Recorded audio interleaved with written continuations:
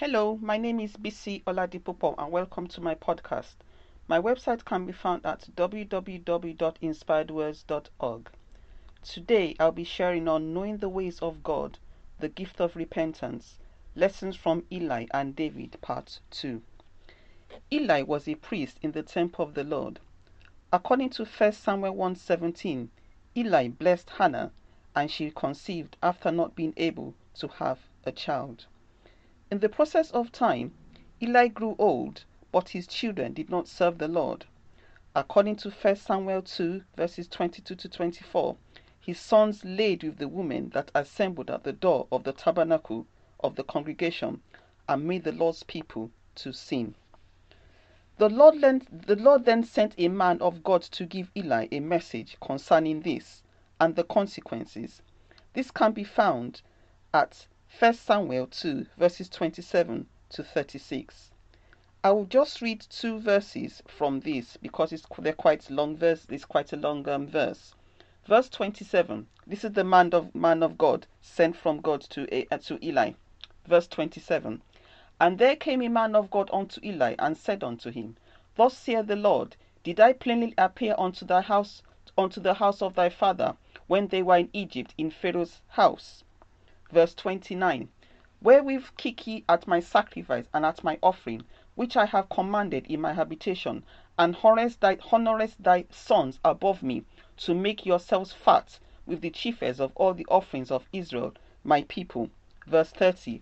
Wherefore the Lord of God of Israel saith, I said indeed that thy house and the house of thy father should walk before me forever. But now the Lord saith, Be it far from me, for them that honour me will I honour, and they that despise me shall be lightly esteemed. The full consequences that awaited Eli can be found in the other verses, which were quite severe. They include his house will be cut off, there will not be an old man in his house forever, and both of his sons will die in one day. These are quite severe consequences. However, we find no response in scripture from Eli following this word that he received. The Lord then sent Eli a second message regarding this matter through Samuel. This can be found in 1 Samuel 3 verses 10 to 14. I will read a few verses from this. 1 Samuel 3 verse 11.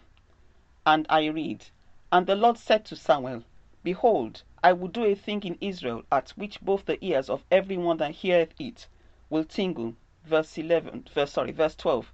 In that day I will perform against Eli all things which I have spoken concerning his house, which I begin, I will also make an end. Verse 13. For I have told him that I will judge his house forever for the iniquity which he knoweth, because his sons made themselves vile, and he restraineth them not. Verse 14. And therefore I have sworn unto the house of Eli, that the iniquity of Eli's house shall not be purged with sacrifice nor offering forever. The Lord sent Eli a second message, and that was the message that he sent to him. If you notice verse 13, it says, For I have told him.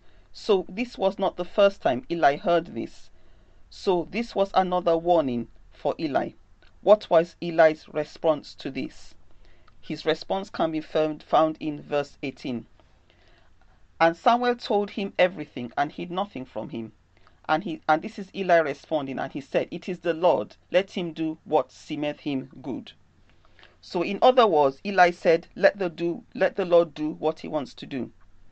If you remember from a previous podcast, I shared about Ahab, the wicked king, that received one message and humbled himself and received mercy. Many of us are aware of David and what he did. He only had one prophet speak to him, Prophet Nathan, and he repented. Let's see David's response in 2 Samuel 12 verse 13.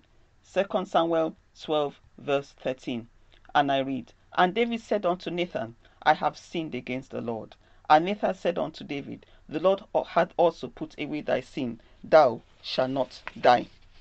Subsequently, David wrote at least one psalm repenting. This can be found in Psalm 51.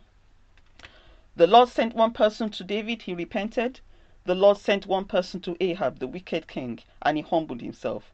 Why would the Lord send two people to Eli? Could it be that the Lord was looking for a response? Once again, as stated in part 1 of this series, I am in no way encouraging sin. I'm just trying to make a point. David still paid for his sins, but he got mercy. Otherwise, he would have died, as we could see clearly in 2 Samuel 12, verse 13. Romans 9, verse 15 reads, "For he said to Moses, I will have mercy on whom I will have mercy, and I will have compassion on whom I will have compassion." However, can we place ourselves in obtaining mercy by humbling ourselves, repenting, and receiving correction? As we can see, those that position themselves for mercy received mercy. Psalm 36 verse 5 says, "Thy mercy, O Lord, is in the heavens, and thy faithfulness reaches unto the clouds." So my short exhortation today is this: we need to stay humble, teachable, easy to ask for forgiveness when we are wrong, so we can obtain his mercy, which we all need. Thanks for listening.